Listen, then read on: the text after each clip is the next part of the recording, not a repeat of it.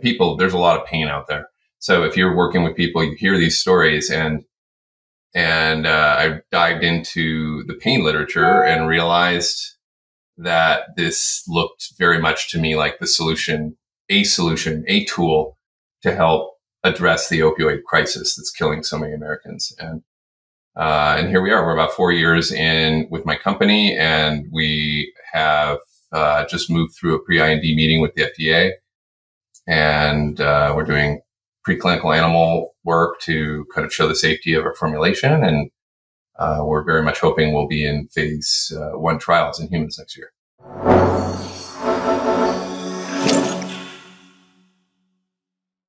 Hey, listeners, welcome back to Third Wave's podcast. Today we have Dr. Jeffrey Becker, who is the Chief Scientific Officer at Bexson Biomedical, with us. He has over 20 years of research and clinical experience in NMDA receptor pharmacology and clinical use. He was also one of the first MDs in U.S. administrating and documenting ketamine for depression in clinics, and is a world-recognized speaker and expert in the clinical use of ketamine. He received his BS from UC Berkeley, an MD from UCLA, and he also maintains a clinical practice focused in functional psychiatry and novel treatment approaches to mental health challenges.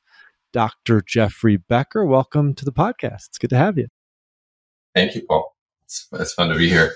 So the space that I always like to open up with people on the podcast is first just what brings you to this work. Obviously, psychedelics are such meaningful experiences. Ketamine, I would consider, when used within a certain set and setting, to be psychedelic in itself. So what has drawn you into this work in specializing in ketamine and having been involved in this space for 15 plus years at this point in time? I found that the psychedelics, when I was in undergrad, were very important to kind of reorienting me towards what I had felt like I had been losing, which was kind of a sense of being able to touch deeper aspects of myself and kind of be in touch with really what felt like a connection to God that felt like it was kind of slipping away in early adulthood. Very interesting to me. It felt very specifically neurologic. It felt like I had always been able to just kind of go find it, and I was finding that it was harder, and there was this odd kind of cynicism that was setting in, and I didn't really have any way of understanding why that was, where it was coming from. It wasn't like I was traumatized, or there was no specific reason for this, and I really set about trying to understand what was happening. And I ended up in the religious studies department, actually, at UC Berkeley. I studied religious studies and ended up with Houston Smith in his mysticism class. And he ended up becoming a mentor through the years, and really was someone that I could talk to about this kind of really that liminal loss of that liminality where, I felt like I was overly contained. Consciousness was over contained. Natural psychedelics that I had a chance to try were extremely helpful to me in kind of reopening up that space and studying in parallel the kind of hierarchy of being that is kind of the core aspect of mysticism. Really understanding the kind of planes of existence of body, mind, spirit, soul, spirit, actually, if you follow Smith's kind of paradigm, really felt like a synergy for me. I've been very specific about trying to help pass on these paradigms because I think they're very important. But when I got to medical school, I really wanted to work with consciousness medicine, but these drugs, it's a felony. It still is in a lot of circumstances. And that was not really something available, for me as far as the risk was concerned. The amount of time and energy and money and, investment of spirit and becoming a doctor that was too much. I advised a lot, but I've never done underground work or anything in that category, but I had a chance to try ketamine and was profoundly impressed by how gentle it was and also how different it was. What's the word? It's very mysterious, ethereal. It's also very gentle, and it's also very, very powerful, which I think is an incredible combination of properties for people that are in pain. And I set out to really understand the neurobiology because it's such a different mechanism of action than the classical psychedelics. And that's been a 20-year adventure. We can talk a little bit about that, about the differences in the way that psychedelics work versus the way that ketamine works and its effects upon the inhibitory GABAergic interneuron net, the kind of inhibitory controlling mechanisms that in many ways kind of control what we think and keep us from thinking this and keep us from thinking that, or make us think this or make us think that in some ways. So the effects upon that relationship between pyramidal cell brain activity and the GABAergic interneuron net was, I would call it an obsession. In the process of doing all of that, I really became an expert in the NMDA receptor and how it works.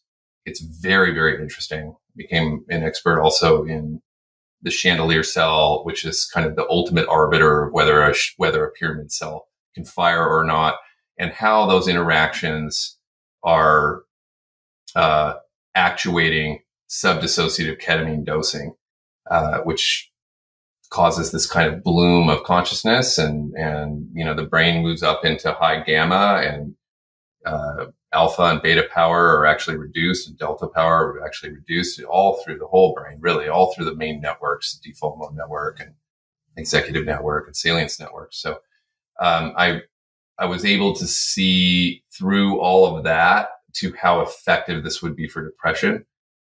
And I started doing it. When I talked to a bunch of different anesthesiologists and also some neurologists who were using ketamine for pain, high doses, multi-day infusions. And I proposed this kind of low dosing, with monitoring, but very kind of careful dosing, and was reassured repeatedly about the safety of what I was considering. And I started doing it. And here I am. And so when was this? This was 2004. Wow. So it's pretty early. And it really had to do with, I understood the neurobiology of this so well. And I also understood the pharmacology of ketamine so well. And then I got enough expert opinion about safety that it felt definitely reasonable. And I found, very quickly that you can attune to the patient. You don't have to go all in high dose ketamine right off the bat with somebody brand new. I mean, if a little bit is very different than a lot. And so you can kind of figure out what somebody's sensitivity is to this. And that's, I developed over the years something called hybrid dosing, where you take the target, the theoretical target dose based on your intuition, the patient's sensitivity, their past history, where they're at, whether they're kind of like, I don't know, or whether they've done a lot of drugs and they're like, I've done it before, I know what's going on, that kind of thing. And you split your dose and you give them about a third of it, kind of see what happens. And in about 12 to 15 minutes, you can give the next dose, and then you can give the next dose. And so you can kind of meter out the experience. It's very, very similar in some ways, curve wise, to, IV infusion, actually. With a little bit of you get these kind of mini peaks as well. And then you actually get to talk a little bit and grab some of the symbolism when they're coming out before the next shot. And actually, what's nice about that is that can tell a story. A lot of times you end up capturing stuff in that first experience that you can kind of work in. And there's this kind of evolution of symbolism, that if you didn't capture that first part of a triptych, I feel like it's, sometimes that might be information lost, opportunity lost. So I did that. And then over the years, I cannot tell you how often I heard from patients that their pain resolved. Pain syndromes, fibromyalgia, pain associated with Ehlers-Danlos syndrome, pain associated with, slipped discs or failed back syndrome.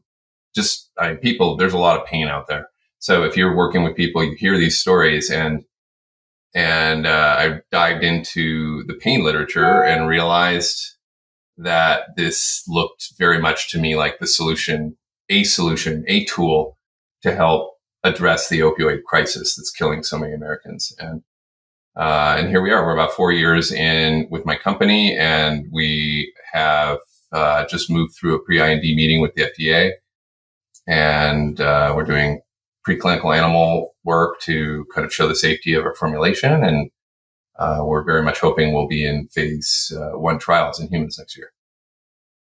And that's so exciting. And it's been such a journey for you. And I want to spend most of the time in our podcast together talking about Bexson Biomedical, which is the company that you started, and what you're doing with your innovative technology and patents and that sort of thing. And before we get into that, I'd like to just take a second and acknowledge that you studied under Houston Smith, and that many of the listeners might not know who Houston Smith is. So if you could just provide a little bit of background on Houston Smith and the framework that he had about body, mind, soul, spirit, because I think that'll help really inform the rest of our conversation around healing and pain and ketamine and some of these more granular topics. Oh, thank you. Yeah, it's so dear to me, and I never know if people want to talk about it, but I think it's one of the more important paradigms that can really ground what people are experiencing and help them understand where the valence of what they're experiencing is located, so that they can figure out how to intervene. And I think we make a lot of mistakes when we don't understand things in this way. But Houston Smith, with PhD, religious studies professor, he was actually emeritus at UC Berkeley when I was up there at the Theological Institute, and was teaching. He taught actually Introduction to Religions was where I started with him.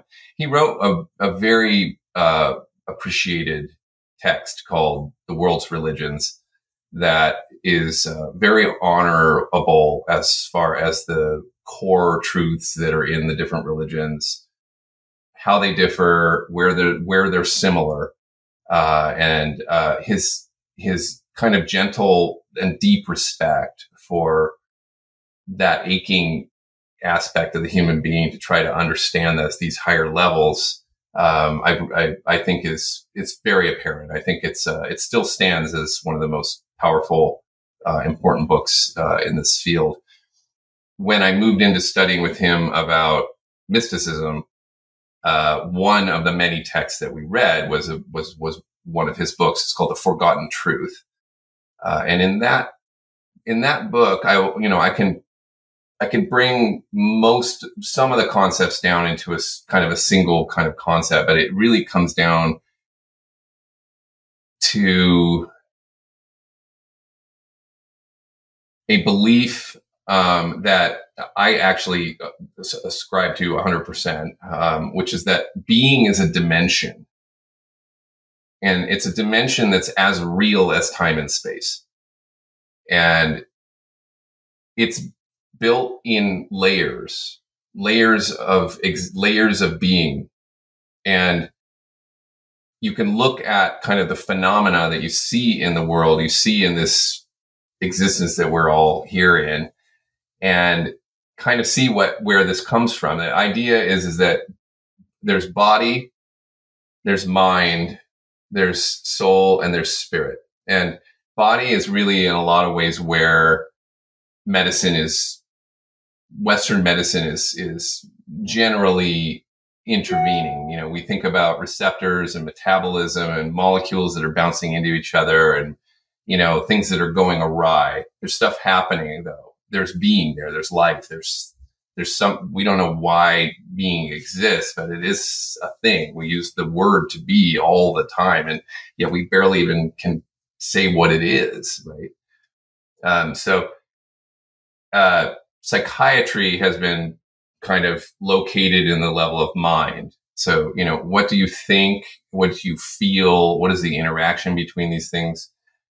There's definitely an interface between the two, but there is something different about thoughts and emotions than there is about molecules and receptors, right? And yet there's still both aspects of being. And then you've got another layer up, which is kind of soul. These words are interchangeable, and I try to help people not get hung up on a word. Like, does he mean we have a soul? I mean, I step aside from questions like that because I just think they complicate things. But at the level where we're dealing with archetype, we're dealing with love, we're dealing with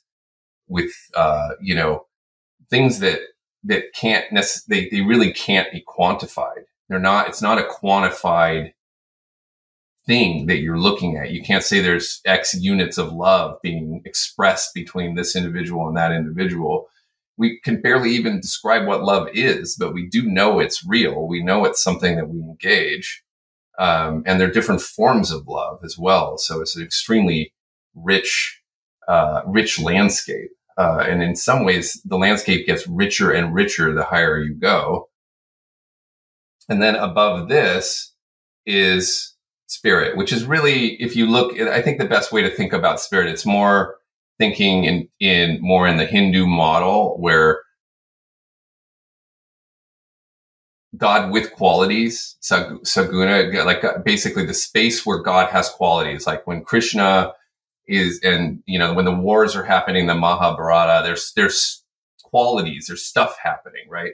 But what about nirvana, where there is nothing, where God is only what is only described in the negative?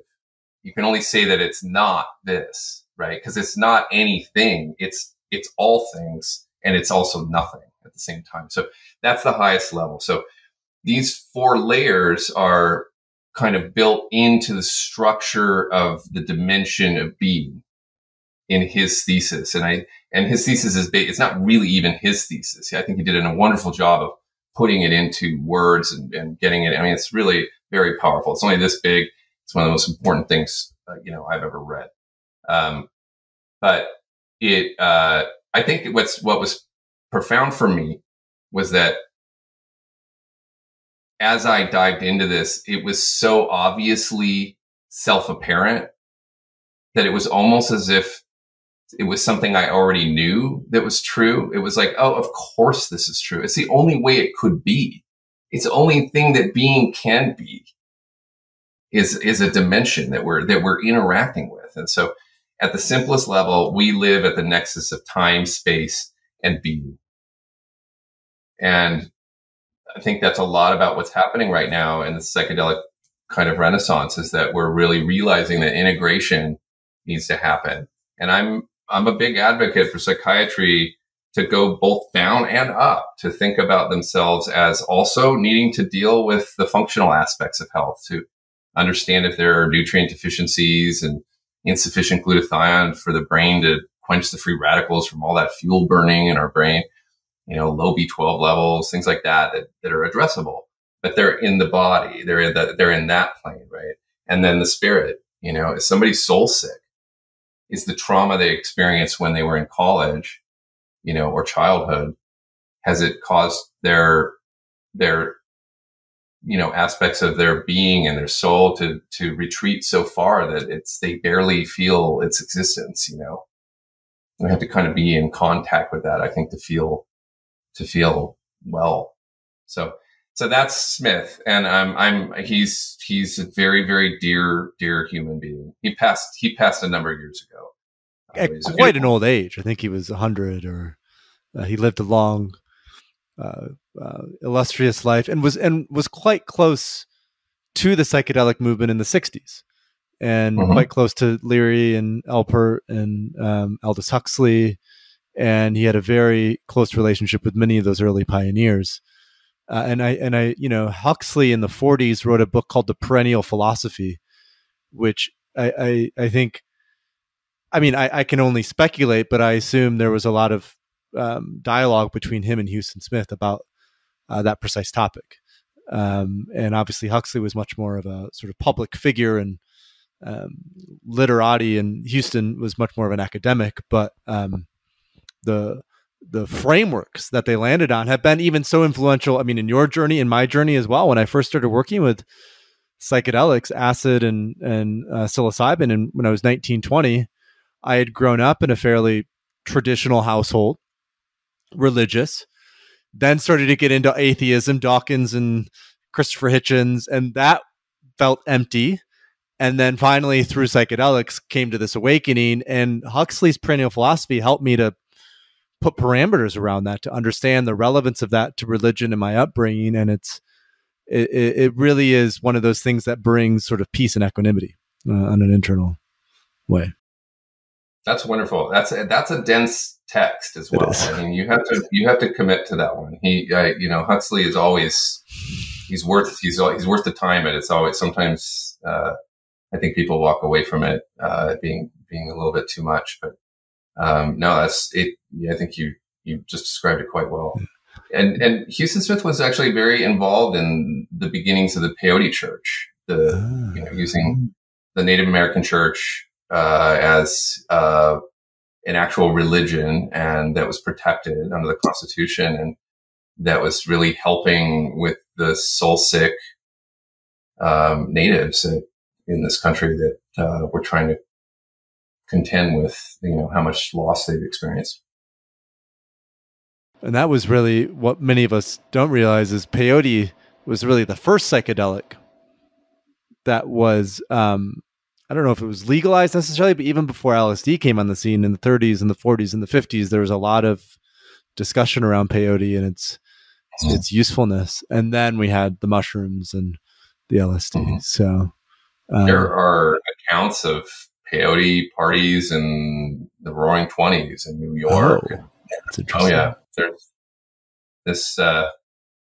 was probably some psychedelic fuel going on at that time too. So absolutely.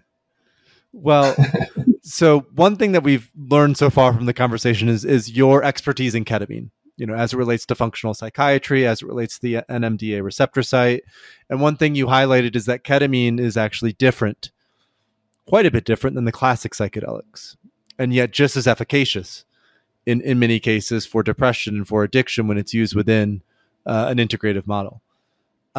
So sort of, I'd love if you could tie a couple things together for our audience. One, how is ketamine different than the classic psychedelics? And then two, why then is ketamine, going back to the body, mind, soul, spirit framework, why is ketamine a healing medicine at those different levels, if you will? If I can, I think I should dive a little bit, hopefully in a way that's I can translate some of the mechanisms, because it's kind of important to understand, how it works. It's different than the psychedelics in that it is what we call a receptor antagonist, which means it blocks a receptor. And all of the classical psychedelics, at least some portion of their activity is through activating the 5-HT2A serotonin receptor. I'll get into where that's located and what that does in a second, but ketamine blocks the NMDA receptor, and it blocks it when it's open, which is important, because what that means is that receptor is located in a stretch of neuronal tissue that has been slightly excited, has come up just enough from kind of being asleep or at rest to being like, there's something going on. Okay. And what happens is that the receptor opens up and magnesium leaves, and ketamine can get in. And what ketamine does when it gets into this receptor is it stops glutamate from attaching. And really, actually, it doesn't stop the glutamate per se. It stops things from being able to flow through the channel. When the channel opens up, it's what we call a coincidence indicator. It's really the key moment when a neuron or the receptor, or however you want to think about it at whatever level, is noting that something important is happening. And calcium fluxes through. It's part of what allows something called long-term potentiation, which is the very single, that's the most important inception unit of forming memory. So it might seem weird to think, okay, well, we're giving a drug that blocks the very basis of memory formation. Why would that have an effect like it has? Well, you have to take a step deeper and understand that excitation that I was talking about, okay, the fact that it goes to the open pore, we have neurons that live at a slightly more excited state and actually are less likely to have the magnesium in that pore. And so if you give ketamine at just the right dose at the subdissociative kind of dosing range, somewhere like between, depending on the person, 0.3 milligrams per kilogram to maybe 1 milligram per kilogram, somewhere in that range for any given person, a substantial portion of that ketamine will go to these particular receptors that are on these slightly excited neurons. Well, those slightly excited neurons happen to be the ones that are controlling our thinking. Okay. The chandelier cell or axoaxonic cell is the cell I'm talking about. It's such an odd neuron that when they found it, it was almost like, what? This is not real. There's no other neuron that does this. It seemed just far-fetched that there would be a brand new neuron that does behaves in a completely different way. It has a chokehold around the early axon segment of pyramid cells, and it has to let go of its inhibitory chokehold. It turns the neurons off with GABA. It says, you're not going to think that. You're not going to send that signal on. No, not that, not that, not that. And then finally it says, okay, you can pass that on. Okay. These neurons actually live and talk to each other as well. So these inhibitory neurons are,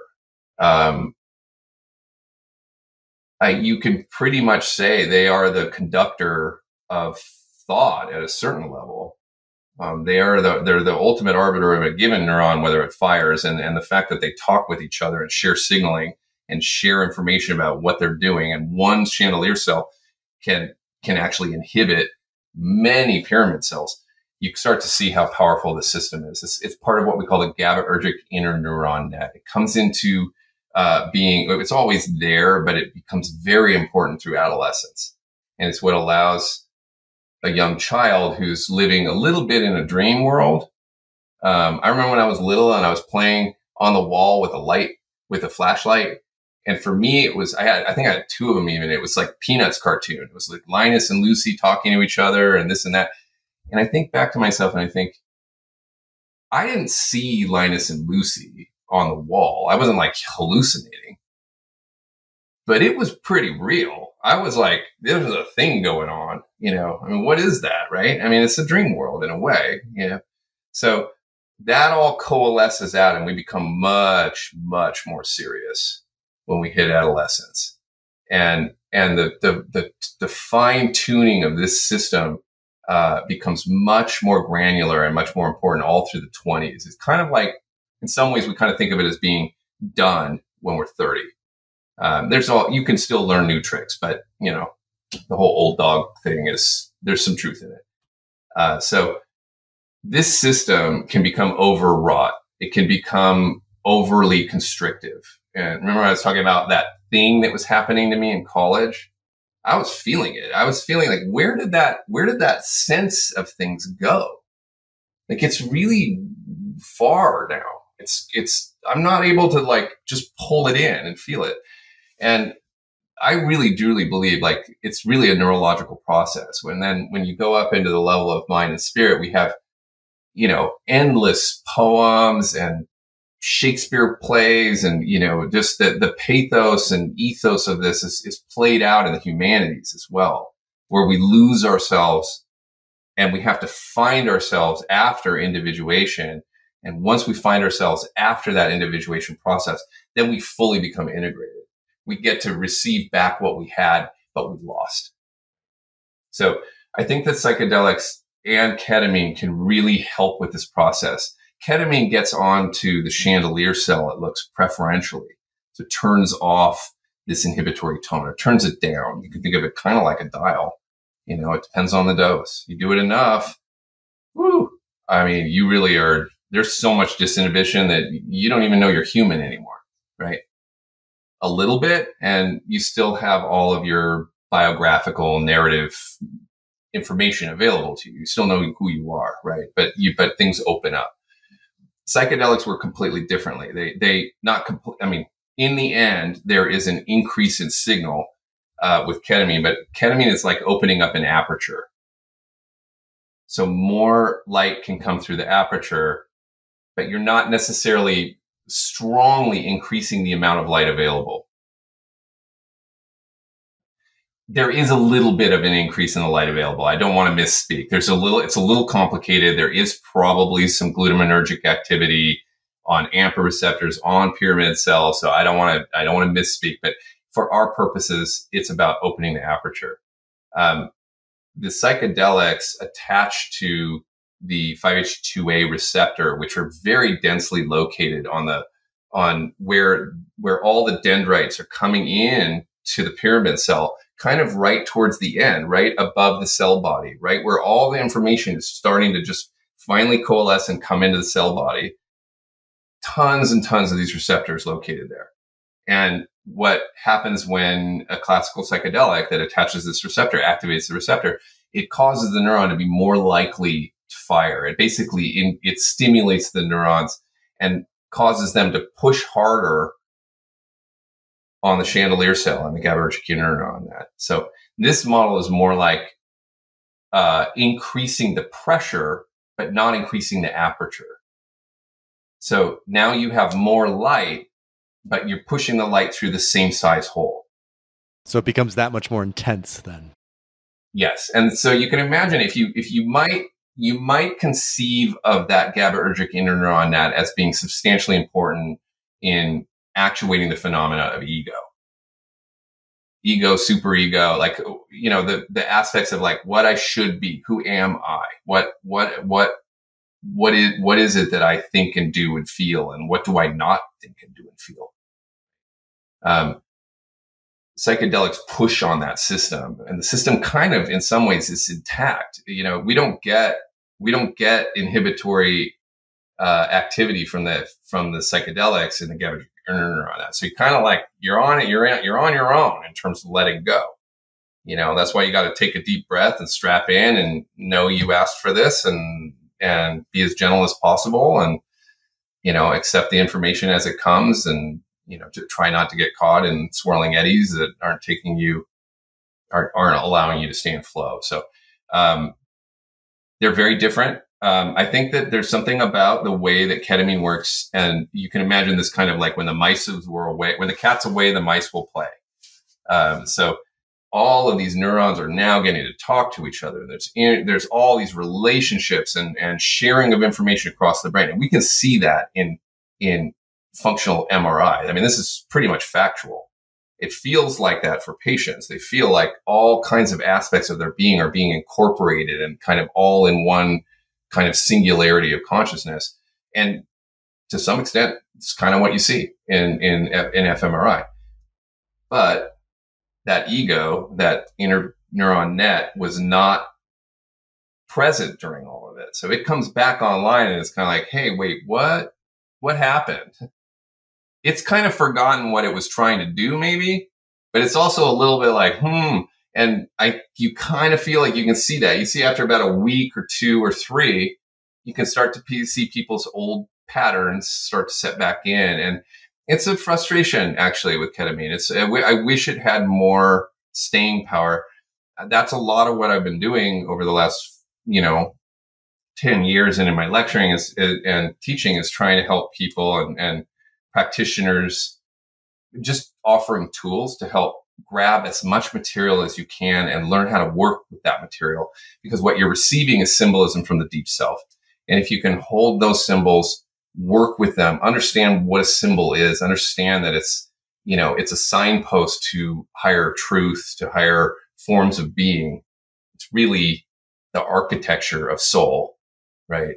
If you can hold on to that, you can bring that into your life, and you can see amazing things happen. But it does require a little bit more, if not intention, education, thoughtfulness in a way, like a more of a commitment, because even still today, as ketamine has become, I don't know if I would go so far as to say widespread, but it's definitely hitting mainstream awareness in terms of its efficacy for depression in particular. There's even a pretty strong split between those who believe that ketamine infusions are efficacious and just the ketamine infusions, and those who believe much more in the CAP model of preparation, experience, and integration. And I think what both of us lean more towards is the integration model, that the drug itself is useful, and so much of the long-term shifts and change comes from, like you said, the integration of the symbolism, or the integration of the truth from the deep self, that then becomes, it becomes integrated. It becomes part of that new self that you've unleashed or unfolded or whatever. Mm-hmm. Yeah, there's that classic hero's journey where, we're kind of lost in the forest and feel forsaken. And then there's usually some kind of interaction with kind of a magical individual that kind of passes something important to the hero, right? And there's much of that is what's going on. And if you don't notice those moments, if you don't realize there was a gift offered, then, it can be a lost opportunity. I think the psychedelics, because the ego, this inner neuron net kind of is forced to submit in a way. And hopefully it's easier with extra work and preparation and all of that. But you're kind of going to have to go. You're going to have to let go if you're going to go in to, a solid experience. Right. And so there's something very powerful in that. I think that's why there can be years and years, a lifetime of learning in a 5-hour session. I mean, I can remember granular moments from experiences with mushrooms 25 years ago, hour by hour, almost minute by minute stuff that happened, and realizations, and it's sort of astounding. And ketamine is not like that. It's a bit frustrating. So I think it's nice that we've got both tools. They both come with their own palette of positives and negatives, like any tool, right? And so part of then what I'm hearing from you is part of what Bexson then is doing is saying, hey, let's make that initial focus on ketamine for pain, which I want to dive into in terms of why you chose that and what you're doing to address that. But what we've also talked about is that the vision for Bexson is much broader than just ketamine. You're really looking at these various substances and how those can be weaved into the innovation, the technology and the innovation that you're creating. So I'd love if, just to start with, as a slight shift in our conversation, just what is Bexson? Kind of what was the impetus behind Bexson? And what up to this point in time has been most interesting about the work that you've been doing with Bexson? My partner and I, Greg Peterson, I was lucky enough to meet him up here where I live in Santa Barbara. And I knew very quickly when we were talking that this was someone who was quite serious and quite disciplined and very, very skilled, really a special set of qualities and experience to kind of look at really trying to solve big problems. So I was interested in the pharmacokinetic problems that are associated with ketamine, which is that it's got very poor bioavailability. It's very hard to get proper dosing orally. You end up with a lot of extra metabolite that's unnecessary and potential mild to moderate risk if you're using it in pain management in that way. And I also was interested in the problems that are associated with delivery in the mental health space as well in supervised settings. So we felt that the biggest impact that we could make, and also the most kind of careful and prudent pathway, was to go towards pain first. Pain requires actually less ketamine than for depression. You're not as concerned with pushing enough drug into the bloodstream to get it through the blood-brain barrier and get the effects in the brain, in the mind, mind and spirit that you're looking for in depression. So it's an easier proposition because you can dose at a lower level. You can kind of justify the building of these delivery platforms, which are a lot of work and a lot of expense. And you can justify it partly because we have a pain problem for treatments. And we've also got, one of the worst. It's just unbelievable how bad, the opioid crisis is. I mean, the number of people that are dying every year it's not that far off from being as lethal as World War II for, the American side, in terms of loss of humans per year. So, it really is a war in a way. And we don't have a lot of answers. So that's why we went this direction. In the process of that, we've hacked a lot of the problems that would allow for really quite safe and nuanced and consistent dosing and supervised settings as well. So the same pump system, delivery system, subcutaneous ketamine system that we're developing for pain at lower doses for at-home use in postoperative pain management is essentially modular. It can be applied for in-office use for the treatment of depression as an alternative to the other routes of delivery that are out there, which I'm not arguing against. I think we are offering a lot of solutions. The interesting thing that has happened is that in the process of solving the problems regarding ketamine's basic chemistry when it's in solution, we were able to raise the pH to much closer to the pH of subcu tissue and lower the salt content. Ketamine is a little bit like, you can think of it like salty orange juice. And that's not friendly to that tissue. It basically burns the tissue. You can get what we call a sterile abscess. It's not infected, but you damage the tissue enough, it hurts. It can hurt for days and weeks.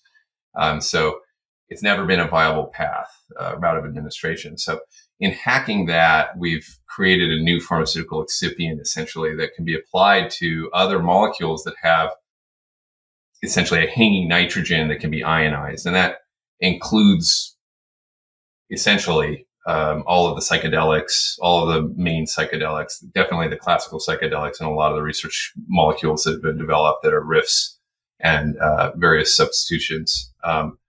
And also a lot of the other dissociatives and the pathogens. And it's been a bit overwhelming how many ways this technology could get applied.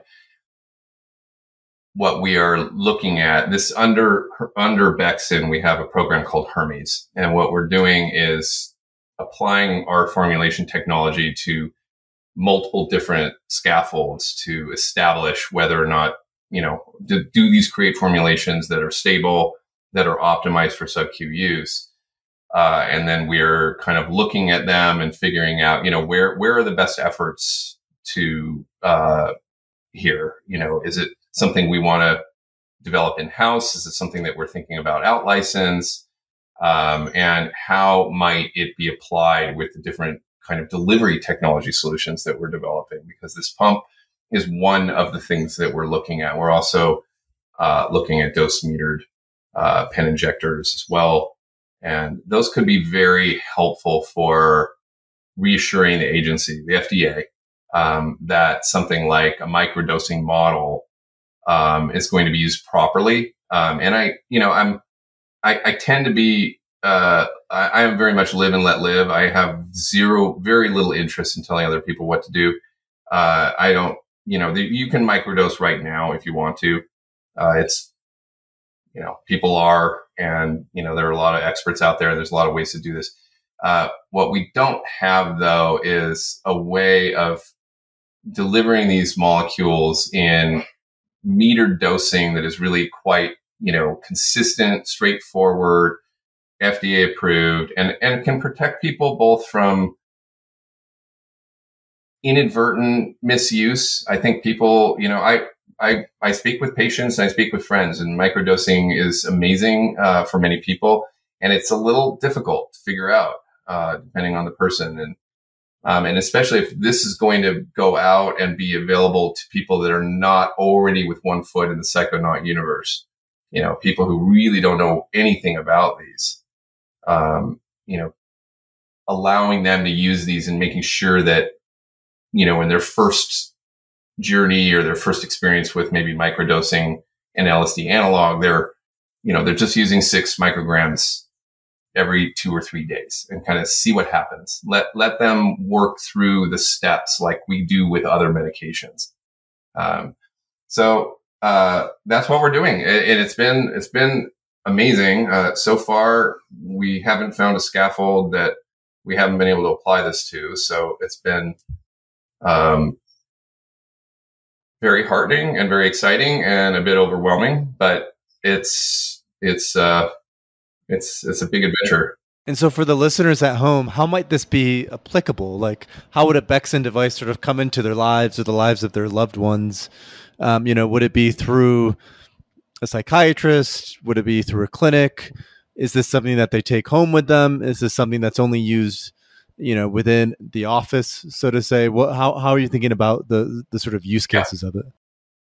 That's a great question. And it gets at, I think the simplest way to understand the way we're thinking about this is that much of it centers around dosing.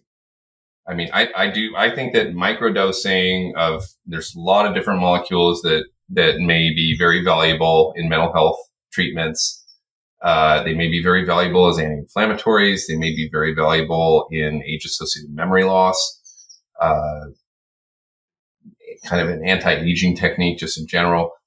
And when the dosing is low enough that we're talking about sub-threshold, maybe things kind of come up a little bit, but it's very, very manageable. It's not a psychedelic trip. At-home use, I think, is very reasonable. I don't know that anybody could really argue against it from the perspective of the actual psychic state. There are some questions about 5-HT2B receptor activation and cardiac risk and all that, and that has to get sorted out. Those are big and important questions. But as far as the psychic space, I don't see why home use would be unreasonable. On the other hand, a full-blown DMT infusion with a subcutaneous pump that is designed to kind of come on, kind of gently, but get people into the space without the need for an MAO inhibitor. It's probably very important to have somebody there. I don't think that people should be necessarily doing that, in their bedroom by themselves. Again, I tend to try to just take a sidestep to these questions because we're early in feasibility, really trying to figure out the way that these things can be kind of gently, effectively, and carefully introduced to society in an FDA approved manner, to really bring all the institutions and all the institutional wisdom together, for the field. I'm not, again, arguing against, there's decrim movement, and I have mixed feelings about it. Not from the perspective of, it being a competitive model at all. It actually comes from a different place. I really hope that we are careful about not turning it into, a serious commodity with advertisements and, getting people into things that they need to be a little slower about. I've watched what's happened in the cannabis industry in terms of taking something that, is a medicine sometimes not, but, all the dabbing and the kids that are taking in 400 milligrams of THC a day. I don't think that's good for the brain. I really don't. I think that's a problem. And we've really enabled, an extreme shift in use. And I do a lot of the work trying to get people off of these molecules, when they're really stuck. So, we see cannabis hyperemesis syndrome where people can't stop vomiting when they're trying to get off of excessive dabbing. And there's a lot of fallout, and it's not necessarily being communicated to the public. I mean, you can just do a Medline search on that one if you want to see cannabis hyperemesis syndrome. People are showing up in the ER dehydrated and, with bleeding in their stomach because they've been vomiting for so much, so long. There are people that can't get out of the shower. There's something about it where when they get out of warm water, all of a sudden it comes back on and they like live in the shower. I mean, it's weird. Let's avoid that. Let's definitely avoid that. We'll make that commitment. It's funny. I was talking with someone else in the space who's quite underground, but runs a very well-respected place in the middle of the States. And he was expressing a similar concern about sort of the momentum in particular with decriminalization, only because, you just need a few horror stories for the media to turn the tide, so to say. And that's always been the concern with this third wave is once this sort of pops out of clinics, how do we actually create a container where it can be intentionally held? I'm curious from your perspective as a medical doctor and, having been in the space for as long as you have, what are some of those downsides that you potentially foresee? And what are you doing with Bexson in particular to help address some of those potential downsides as this becomes more widely used? I think, as far as what we're trying to do about it, I think the carefulness and the dosing control, that's a big part of things. I think it will be nice when we get into a position where the question isn't, should I have 3 of these caps or 5 of these caps or 2 of these stems, or how strong are these and what batch did they come from? And, they're amazing. Mushrooms have been very, very important in healing aspects of my psyche, but that's not really what you want to be doing in a medical office. So we're just moving into a new phase where the legitimacy of these molecules is becoming established, and if they're going to become tools for the existing medical model, we need delivery solutions that are clean, effective, and consistent, and approved. And then people can also do whatever they want in their homes and on their own time. It's not an either or model. So that's what we're doing. That's the way we see ourselves, is solving those specific problems for this particular arena. I will say that I will point to a cautionary tale of a patient that I have that is something that concerns me, which is that these are extremely powerful molecules, and I don't think that it's always communicated, how, dark the smoky light of, Tibetan Book of the Dead, to use a Huxley term from Heaven and Hell, what that means and how to handle it and where to go with it, and how, I have a patient who had very, very effective growth phase in his life from ketamine infusions, actually in another clinic. And I was just helping with integration. And he'd had such good experience that he kind of thought, all of these tools are available. I should go and try them out. Right. And he went and did a inhaled DMT experience, which is, can be quite intense. And, he had a reasonable first experience, but he came out of it with an enormous amount of material that he didn't know what to do with. He didn't know how to integrate all this new knowledge into his life. Unfortunately, when he talked to the practitioner that was doing the underground work with him, they said, "Oh, what you need to do is do it again." And so he went and did it again. And then he became deeply destabilized. He was this close to suicide for about a week. He felt that everything that was happening around him was not real anymore. That we were living in some kind of simulation. Essentially, it was, quasi psychosis. But he was functional. I mean, So that was what was so hard, was he was saying, I can get up and I can work and I can do my homework and I can get my emails out, and I feel like none of it is real. And I'm never, ever going to come back to having my feet on the ground and be able to look my daughter in the eye and know she's real. It's real serious business. It's really, really serious business. He was absolutely deeply ashamed to a level that he could barely look at his wife, because he was so embarrassed for bringing this into the family, bringing this level of kind of terror that he was oozing out of his pores into the family. And she was wonderful, loving woman. And she was able to give him, it was very important. And he was very lucky, that she was like that. It could have been very different at home. So he's okay. He's reconstituted. We're working through the issues. He's diving into deep spiritual texts. He's trying to understand the dark night of the soul and, understand, the awfulness of seeing God, with unmitigated, unvarnished, unfiltered, information. There's a reason we use the word awful. It's too much sometimes. And so I had never thought of that. Thank you for that. Yeah, that's wow. Okay. Yeah.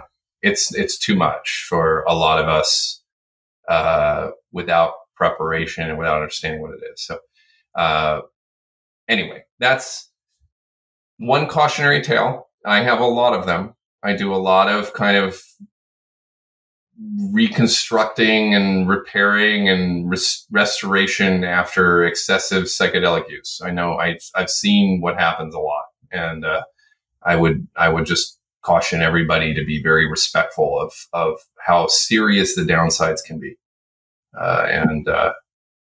They're amazing tools, but like any tool, it's quite sharp, and you better know what you're doing. Yeah, and that's even something that I've spoken to again and again. Even just the relevance of microdosing and the concept that I can experience some of these benefits without having to open up myself to everything that is and ever will be. And there's clearly clinical benefit from high doses of psilocybin, and much of that research has been done in a clinical setting. So they've gone to incredible lengths to mitigate, a not necessarily a challenging experience, but a bad trip, something where something goes awfully wrong. And when we're out in the wild, like the clients that you've worked with, it's hard to know who to trust. It's hard to know which facilitators that you can trust. It's hard to know where they're coming from, how they've trained. And this is a problem and a gap that I've also, we at Third Wave have given significant thought to. We're, rolling out a directory now of retreats, clinics, coaches, therapists. We're doing our own training for coaches. This really feels like a huge gap that we have to address if decriminalization and just general sort of the mainstreaming of psychedelics is to be successful. And I feel like the innovation that you're and that Bexson is doing is another part of that puzzle, because through the technology that you're innovating, that's just another stopgap to ensure that these are used with intention, with responsibility, in a way that creates a sense of longevity, with this medicine. Yeah, I think that's really well said. I do believe that this is happening in many ways. I think that there's a lot of awareness of this need, and your work and a lot of the work out there of institutes and societies and groups that are very serious about helping make this happen properly. I do a lot of warning to people about some of the rookie errors that happen when people get into the field too quickly and, kind of go on the guru trip too quickly. They feel like all this quick, it's a little bit harsh to say, but sometimes unearned knowledge comes, and people need to be careful about keeping a very humble ego and not, in the words of Edward Edinger, in Ego and Archetype, really being careful about not having their ego identify with the powers of the self. When we do that, when we believe that we've captured all the powers of the self, there are fantasies of omnipotence and omniscience and, controlling the universe, and that we can do no wrong because we're so good. It's a type of inflation that can be very risky to people, to individuals directly in their own lives, but it can be very, very risky to people that they work with as well. And it happens. It happens a lot. And, I would, just encourage everybody to watch for that. We need to watch for it in ourselves. Everybody needs to be very careful here. And that, in some ways, that's back to the beginning of the conversation and the religious studies that you entered in Houston Smith, right? That has been the role of religion for so many years, is to help the ego to recognize that it is subservient to something greater and to create rituals and traditions around that very practice. Now, obviously, there's a dark side of religion as well that we're well aware of, but just that container, those rituals, that humility that comes from whether you're a Christian or whether you're a Hindu or whether you're a Buddhist or whether you just have a connection to something greater, that is often the reminder, because oftentimes with these experiences with psychedelics, we lose in the trip itself, 90% of the ego or 95% of the ego, or, it has that ego dissolving property. And yet what is often the case is the ego is, let's say, anti-fragile in a way. So if you keep just 5 or 10 or a little bit of around, it just gets, it can get stronger and stronger and stronger. And so that is often the case where you'll see people who will work with psychedelics who they, like you said, they think they have all this insight and wisdom and awareness.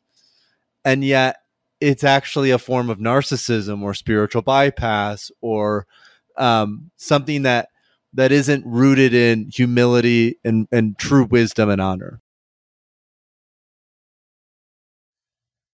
Yeah. And it's, this is tough stuff. I don't ever want to feel like a scold. I think that there's so much excitement, and there's so much actual good that's coming as well. So I really don't want to be the person that's pointing out, yeah, but don't forget this. But I really think it is important that we don't forget this. It's all on us to do this properly. So one thing that we sort of skirted around but haven't totally dove into yet is patents in the psychedelic space. And that's something that I wanted to talk about with you because it's a hot topic. It's one that is incredibly relevant as billions of dollars come into the space. And we've seen a range of patents, and whether or not those patents are tied to innovation is, I think, a big question. And it's a big sort of topic. And I'd love to just hear from your perspective and with what you're building at Bexson, why is it that you think patents are important? Why, and what particular innovation do you hope to bring to the field to grow and build and contribute to this sort of renaissance of responsible use and the clinical use and all that sort of stuff? Mm-hmm. It's a great, this is definitely a hot topic, and it's a contentious one, and for understandable reasons.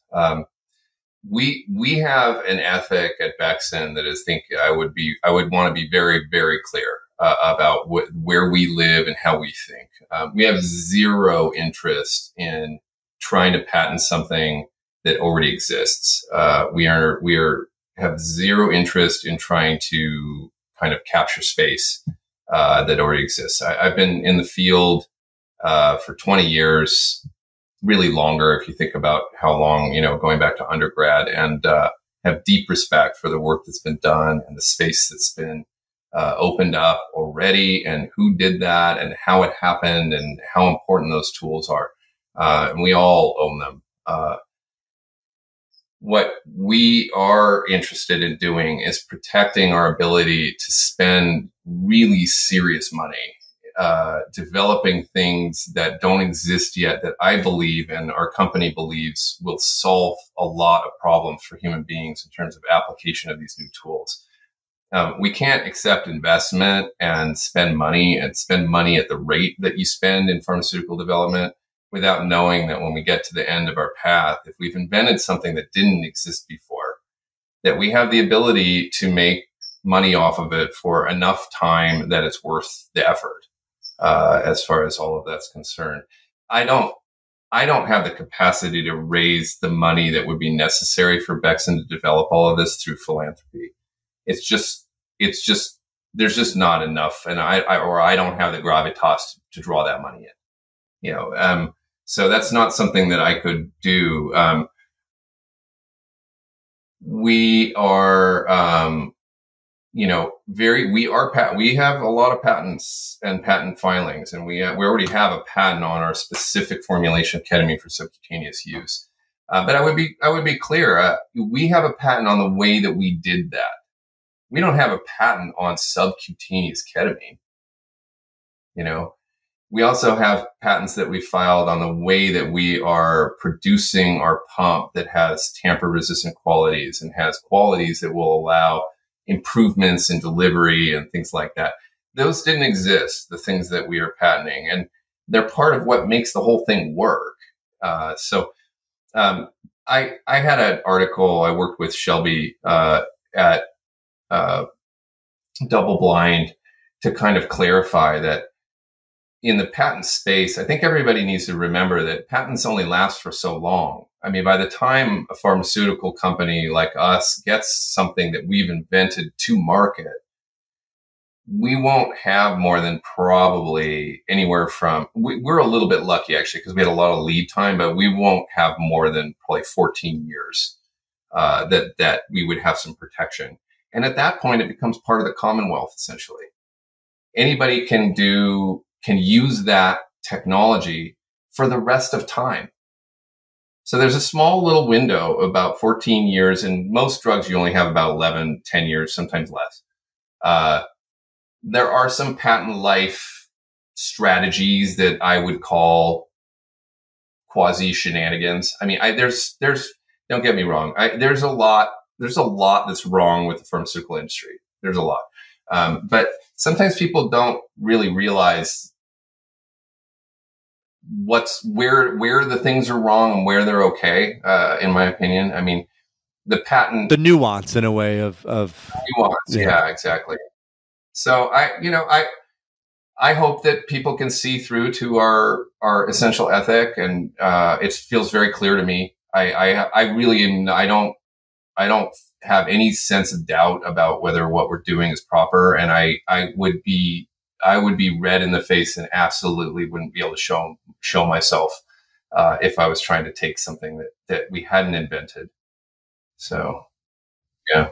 Beautiful. Well, and I think that's important because back to the word nuance, if I've learned anything these last few years, there seems to be less and less nuance in conversations. And I think this is just as true when it comes to patents in the psychedelic space.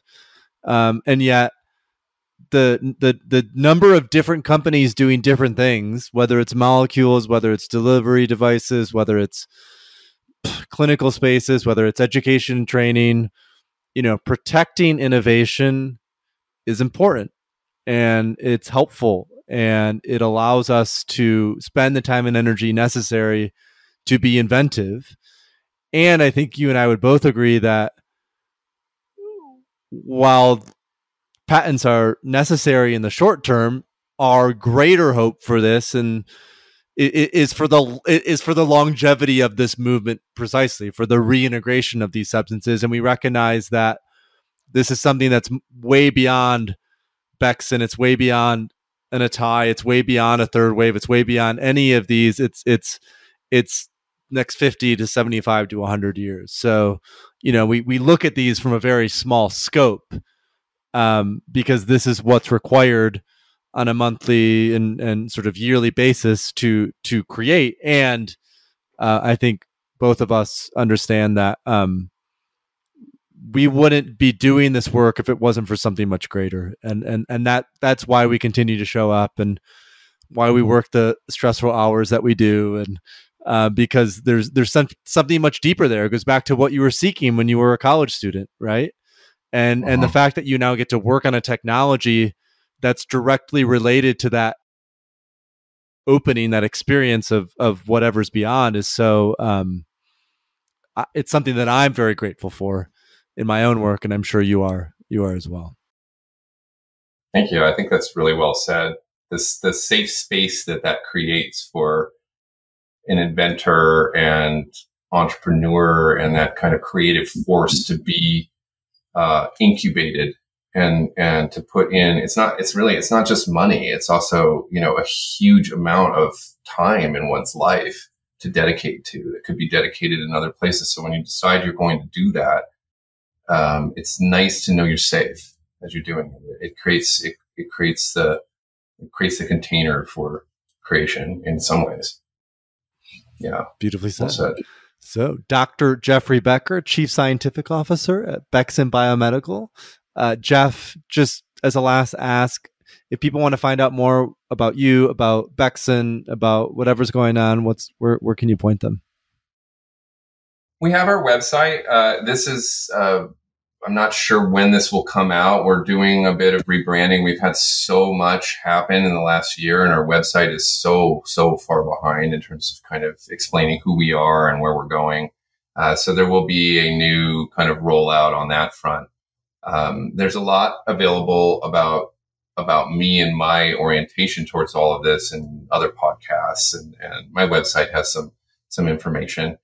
And then there's a lot about Bexson. There have been a lot of articles about us that can kind of get a little deeper on both the science and the technology. And we'll provide some of those articles, like the recent Vice one and any others, in the show notes as well. So if folks want to dive deeper, they can do that. So yeah, it was, we've known each other, I think, for 4 years now. We met in late 2017 through a mutual friend, and we had a chance to meet in LA and do a little work together. So it's just an honor to be able to have this conversation in public with you, Jeff, and to learn at length really what Bexson is up to and how that's, how that's been motivated by your own work and everything that you've been up to. So thank you. Thank you, Paul. I appreciate your work, and that means a lot to me. Thanks so much for watching. If you want to stay up to date on the third wave of psychedelics, subscribe to this channel and visit thethirdwave.co, where you'll find plenty of free resources on intentional and responsible psychedelic use.